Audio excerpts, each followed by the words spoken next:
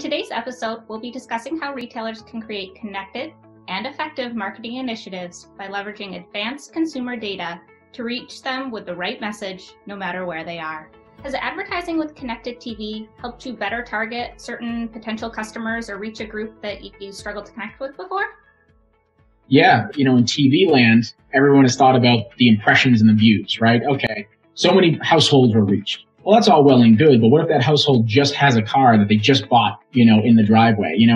For us, the ability to target folks with the background, automotive data that you guys have, our own first party data, to layer that stuff in, we don't care about the network anymore, and we don't care about what region to buy. It's if you're buying the targeted views of people that are about to make a purchase decision, and that coincides with our traditional model. We will always be a traditional advertising company.